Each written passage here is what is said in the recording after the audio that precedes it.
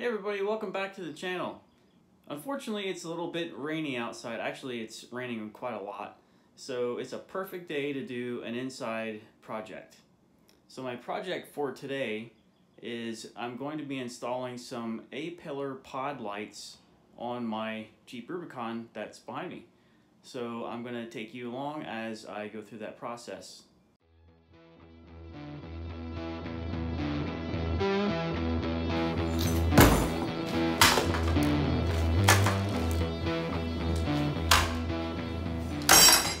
So what I picked up for my Jeep is a pair of Rigid Industries DSS Pro pod lights for off-road use only.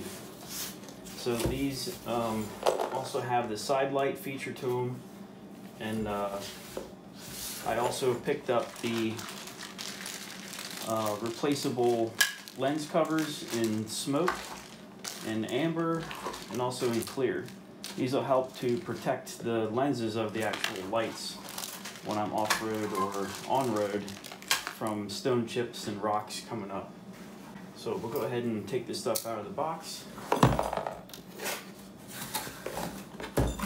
See what we got in here.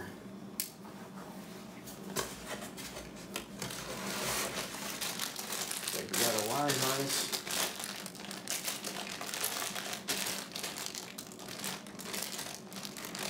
They have a switch in there and some nice connectors. Paper.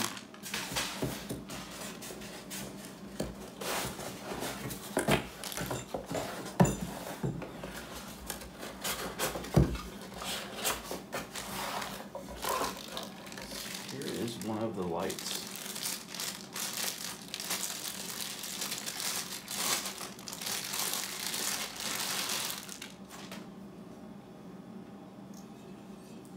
Nice black powder coated aluminum housing with a lot of fins to act as a heat sink to pull the heat away from the bulbs. Again, you can see the side lights on the one side. So you'll want to have these facing the outer side of the Jeep. So you want to make sure you put these on the right side of the Jeep. You don't want to have that shining across your hood.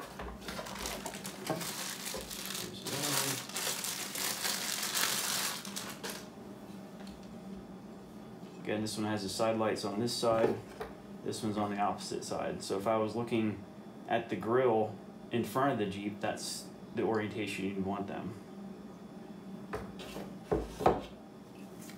Nice little wiring lead with a weatherproof connector. Fits into the wiring harness. There's some hardware in here as well. Yeah, they come with their own brackets. Stickers, some hardware that's not in the package, instructions,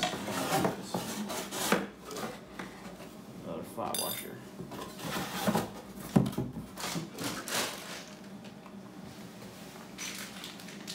I also got some brackets to install them in the hardware on the Jeep. I'll show you that in a second. These come with their own fasteners too.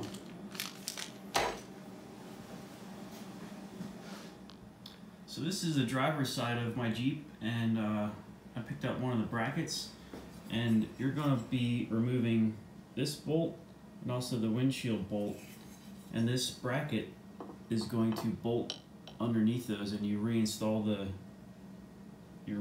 hardware, and then that'll capture this bracket. And this hole on the end here, that's where you're going to mount the pod light to. It'll kind of sit up on top of that bracket. Alright, so we got things unboxed a little bit, and what you're going to see in the instructions here is that this bracket goes into the light housing with the arms pointed towards the lens, and then you put a bolt in through each side, and it has a lock nut that goes on the inside of that tilt frame.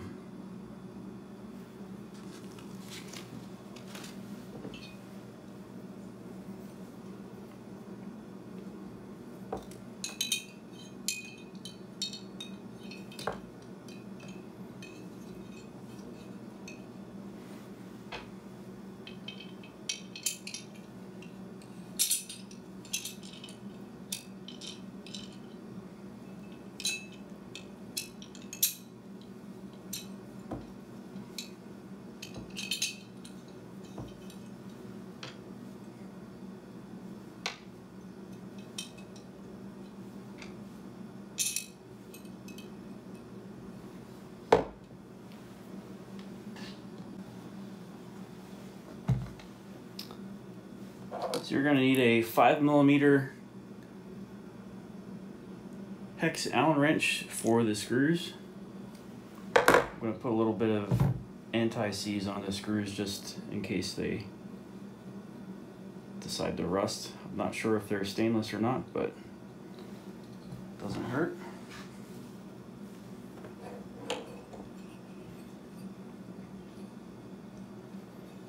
Actually, that one's already in there.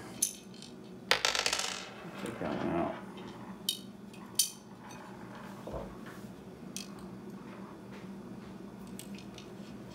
I'm just going to put that in lightly for the time being. Put anti-seize on the other one. Just need a little coat.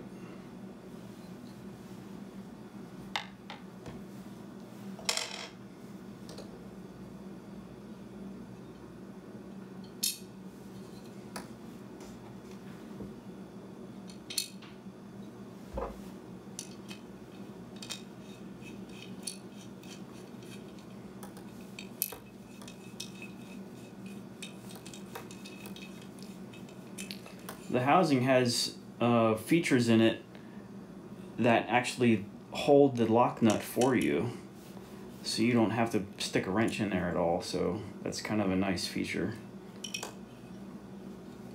So we'll go ahead and install that on the other one as well.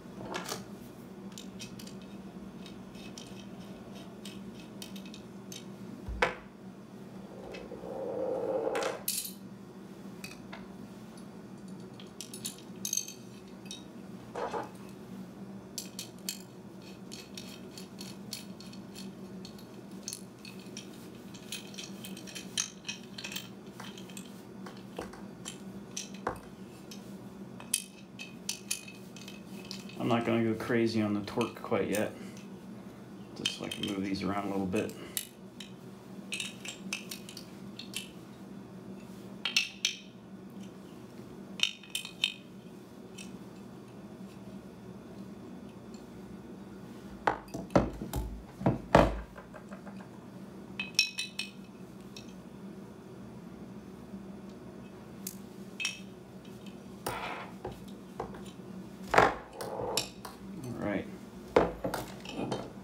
Got those installed, and those are for the brackets. Let's go ahead and get this harness out of here.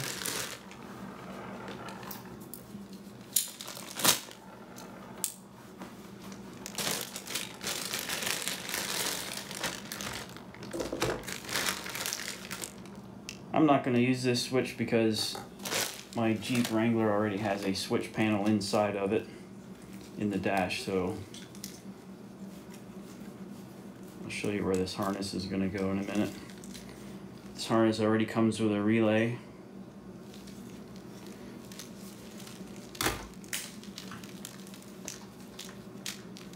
There's already a fuse in there as well. Let's see what we got.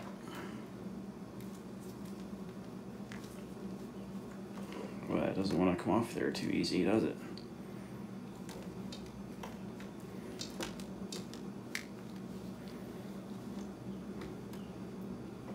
There's a 15 amp fuse in there. Looks like a watertight fitting. Some leads to go to the battery and the ground.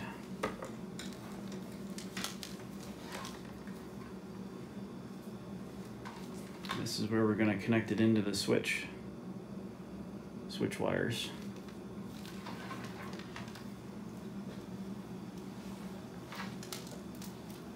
And these go out to the individual light pods.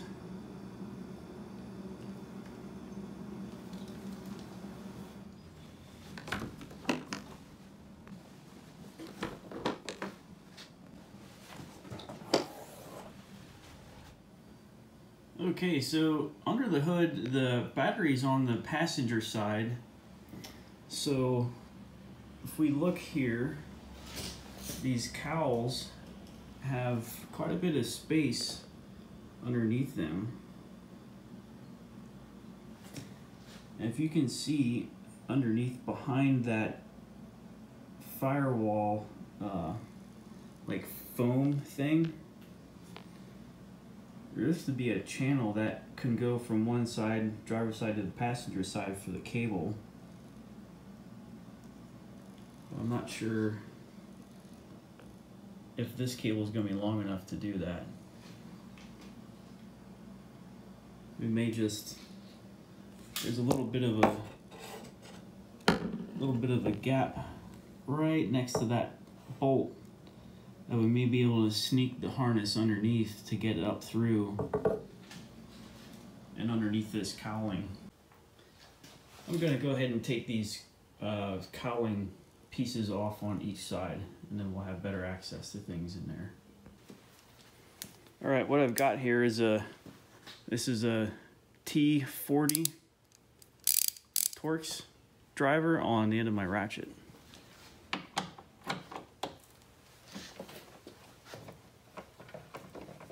Just gonna loosen them all up a little bit first.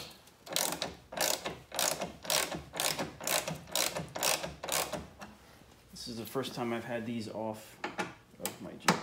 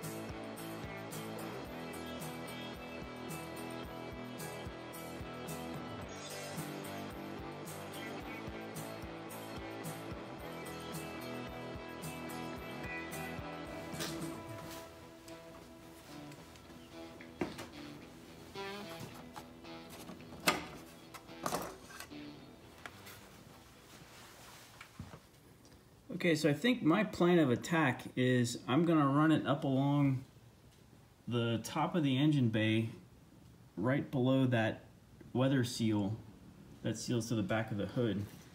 And I'm gonna snake it underneath that weather seal there, right to the outside of that bolt. And then that's gonna come through on the back side and up. You're gonna see it come up right there. And then the pod is going to sit on this back hole, the rear hole, and also the bracket's going to attach into that bolt that attaches the windshield. And then the wiring harness connector will just sit in this empty void here. But I'll make sure that stuff is all taped down and stuff. I'll go ahead and connect all that stuff now, and I'll do that off camera so I don't bore you. Okay, so I think I've got this laid in there where I want it temporarily. And this wire and connector here will tuck down inside this panel inside underneath that cover plate once I get everything mounted up. But I'm gonna take that screw out next up there, and you have the wiring harness kind of laid in on the back, just temporarily, just to make sure everything fits, and then I'll tidy it up later. And I didn't do any of the connections over here yet, but we'll get to that shortly.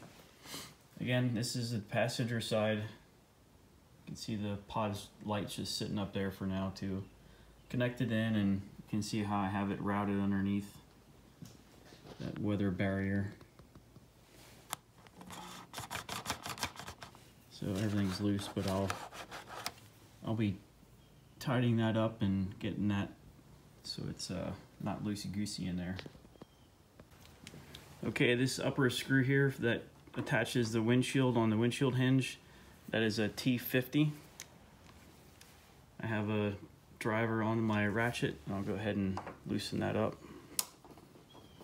You want to be sure that's seated in there good so it doesn't strip out. There you go.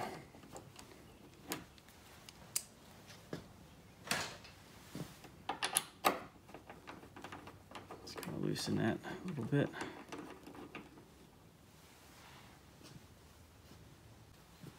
Okay, so I got the bracket over here. You can see how this gets mounted up here. This screw goes right into that hole that's on the bracket. Let's go ahead and lightly attach that for the moment. That bracket comes with its own mounting hardware. This is a screw and a spacer that's going to replace the factory screw, so that spacer goes on top of it, and then the screw is going to go down through the spacer as well in the bracket. But you can't put this in until you put that cowling over top of this again, because there's a boss, a plastic boss on that interfaces in there. Go ahead and put that cowling back on. So we can get that tucked in there nice. All right. That'll get tucked down in there. Just gonna put the screws in lightly.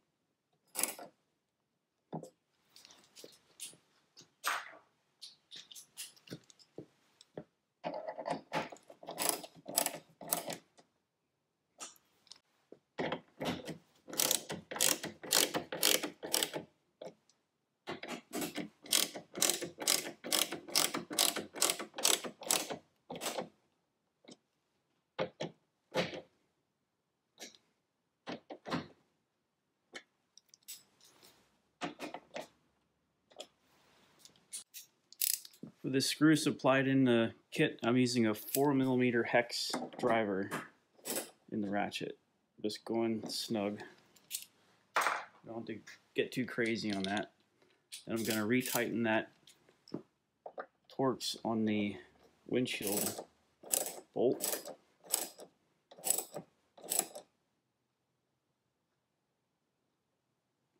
Okay, just tight. That's all that needs to be. And now we're going to install the light pod onto that bracket.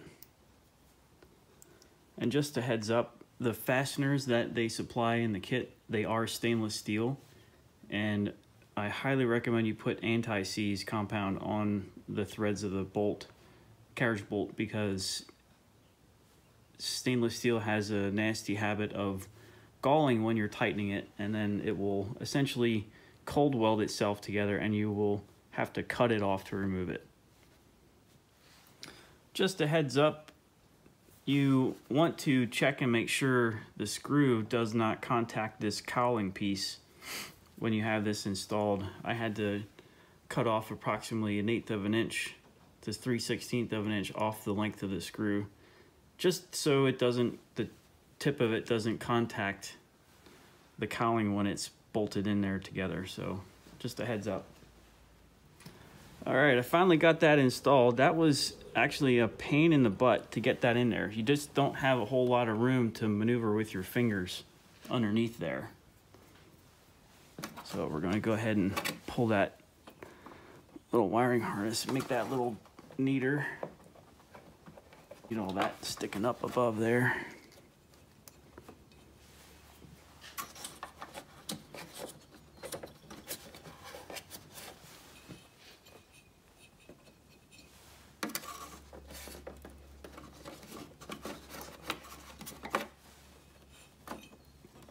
All right, just so that's free, that looks good.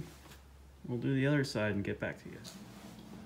All right, folks, I'm back at it, and I will say that it was quite a fight to get the carriage bolt and the light pod and the flat washer underneath there and the lock washer and the nut and all that stuff started, and you can barely get your fingers in there.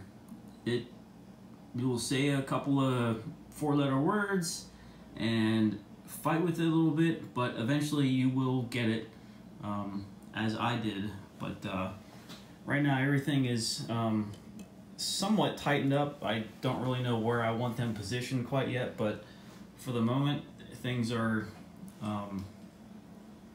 snugged up and it looks pretty good. The wire is just tucked in behind there, has plenty of room. It's not pinched or anything. I don't know if you can see in there. Try and shine a light in there.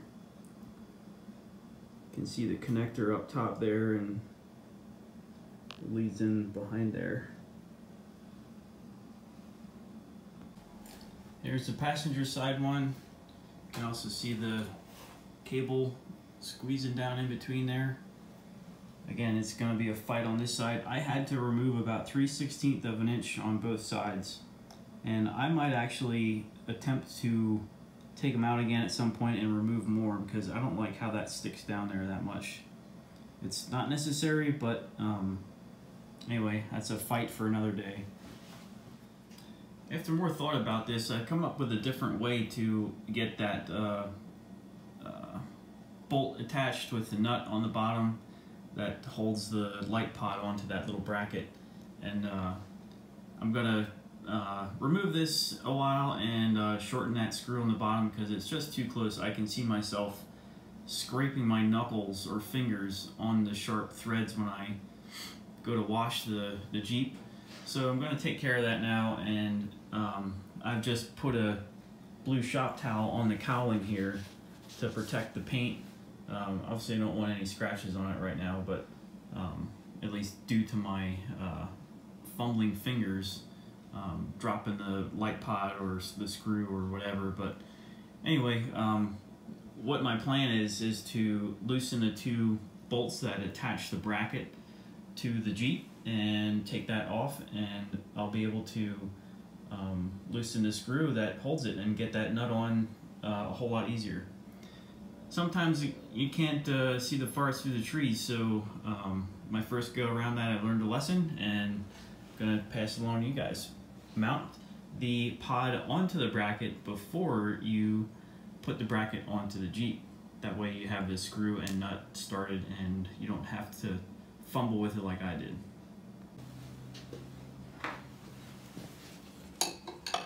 So this takes a 1/2 inch wrench on the bottom nut. I'm just going to loosen it a while just so it's loose, so I can deal with it with my fingers.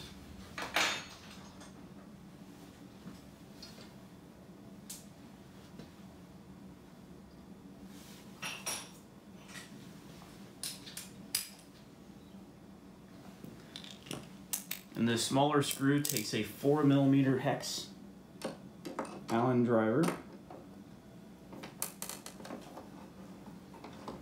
Just loosen that a little bit till it's loose.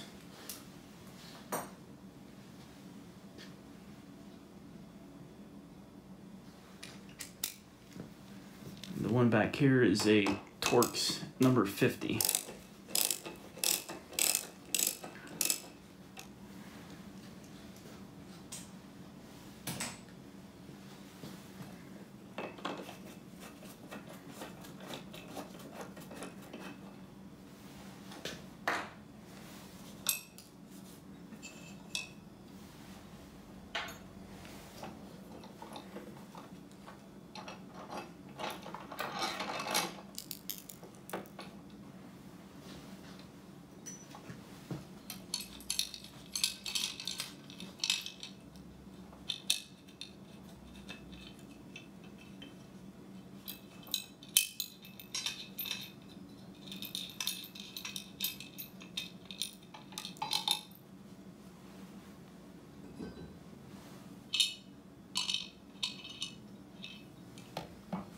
I'm just gonna leave that sit there and hang by the cable for now.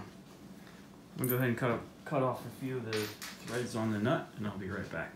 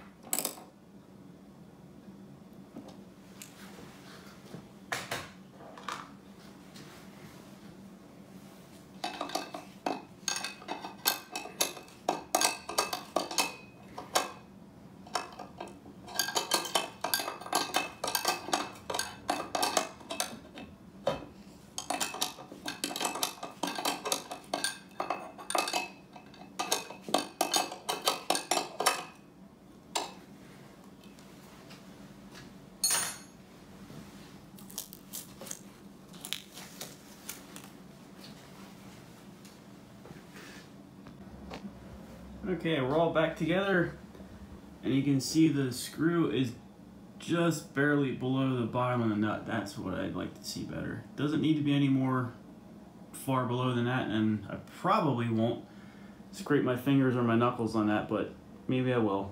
We'll see. I'm going to do the other side and we'll continue on the video. So the next battle is going to be the wiring underneath the hood and getting the switches connected. The wiring for the switches is tucked down in here, so I'm going to have to undo the tape and get those where I can see them. There should be 4 wires in there because there's 4 switches in the dash, and 2 of them are, I believe, a higher amperage and 2 of them are lower amperage. I think it's 40 and 15. If somebody knows, they can correct me down below, but for these 2 lights, I'm not going to be using more than 15, so I'm going to use a low amperage switch. I think it's 3 and 4 you can pick from. 1 and 2 I think are the high amperage ones. But yeah, I'll start working on the wiring next. I found the wires that I'm supposed to be looking for, and they were just wrapped up around this harness that's tucked up on the side there. And I just took off the electrical tape that was kind of wrapping them up, and it kind of fell loose. So this is the 4 for the 4 switches. I'm gonna cut this tape off, cut it back a little bit so I can work with the ends here and put some connectors on. So I'll get that done, be right back. Okay folks, so I got the wires revealed, and all I had to do was take a razor blade. Now you will have to work at this. Be careful not to go all the way through this sheathing and actually cut the wires, but it will take some effort because this stuff does not cut very easily. But what we have in here is the 2 larger wires are for the auxiliary switches 1 and 2, and auxiliary switch 1 is with the beige with the pink stripe, and that's the one that I see there. The other one is green with a pink stripe. Those are 2 40 amp circuits. And auxiliary switch 3 and 4 are 15 amp circuits. 3 is the orange with the pink stripe. You can kind of see it.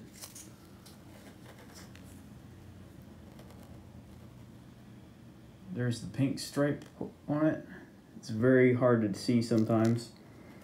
And then there's a dark blue with a pink stripe. You can see the pink there as well. But here it is right from the manual. Auxiliary switch 1, 40 amp, auxiliary switch 2, 40 amp, 3 and 4, 15 and 15. And you can see their colors. I believe I'm going to use auxiliary switch 3. So what I'm going to do is on this orange one here, I'm going to cut off this connector and crimp on a connector that I can use to connect to the wiring harness.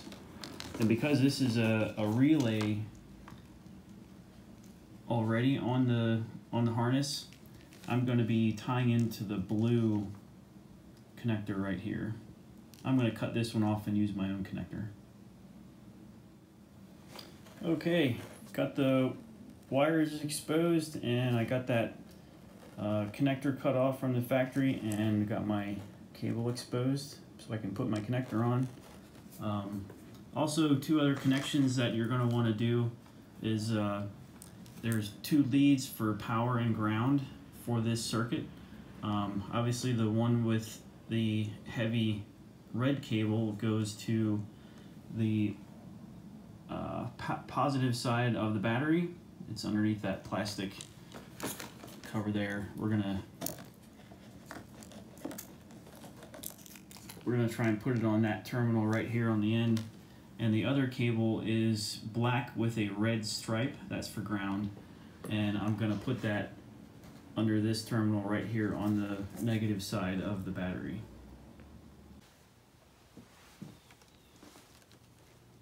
Okay, I'm going to go ahead and cut that connector off.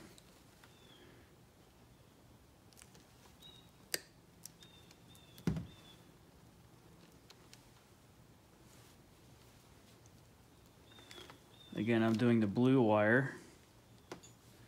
I'm going to go ahead and strip the insulation off.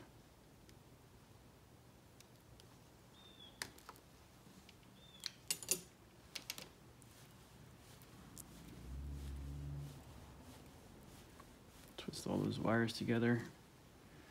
And I'm using a butt splice connector that has shrink tubing already on it.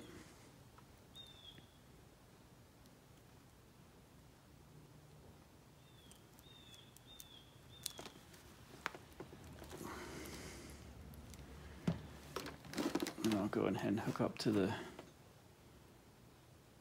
orange one.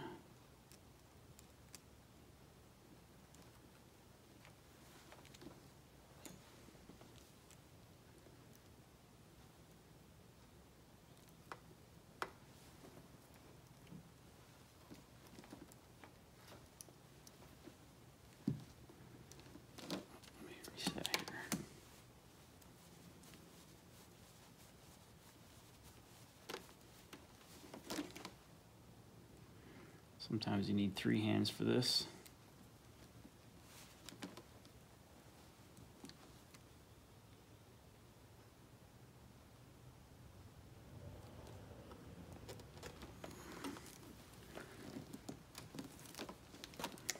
All right.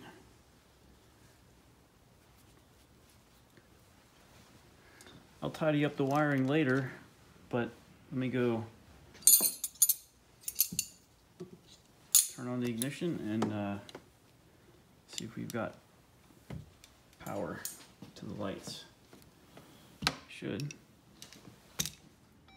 Alright, I lowered the hood just for the moment, and I'm inside the Jeep. I turned all the lights off in the shop, in my garage, and there's no windows in my garage, so it's pretty dark in here, except right now the running lights on the Jeep are on. I know this isn't a real good test, but for the moment, just want to see if it works. And I will hit the auxiliary 3 for the lights. Wow, that sure lit things up. I'll do a test at night out on the road, out on some off-road situations, just to get a little bit better of a perspective on this. But so far it works, and I'm really happy.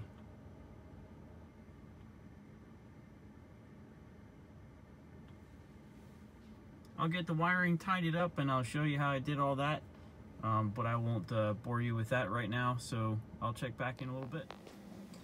So I got some of the wiring handled. The wire that goes up across the firewall from side to side to each light pod. So what I used are these small little cable tie bases. They have adhesive on the one side. You take that little paper off and then you clean the body off real good. I used alcohol and made sure that was dry and clean, and then a couple little zip ties. A couple little zip ties across the way, and that's all nice and tidy. And I'm working on the other wiring over here. I have this butt splice connector that had already heat shrink tubing on it, and used my map torch and lightly melted that. You can see the sealants coming out both ends, so that's good. I'm just going to wrap this up with electrical tape, and then we'll tidy up the rest of this wiring and tuck it down in between the battery and the body, and mount the relay somewhere, and we'll be all done.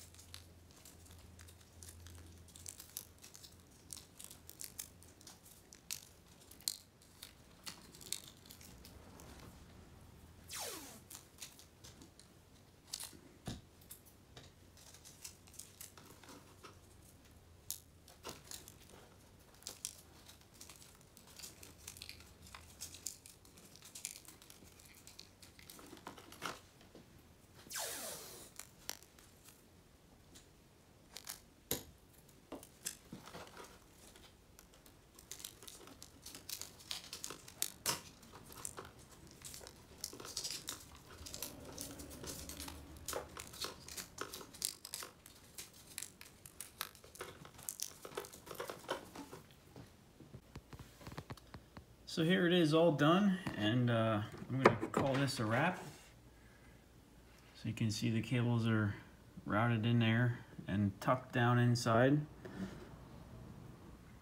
One thing I did was I mounted the relay to this forward bolt right there. Put a little couple of spacers in between there just to space it out. Coiled everything up nicely and have it connected to the battery. I'll probably be adding some more lights in the future, so I might address this and make it look a little bit nicer too in the future. So anyway, that's a wrap for the install. Stay tuned. If you like this video, make sure to hit that like button and please subscribe and comment below. Thanks.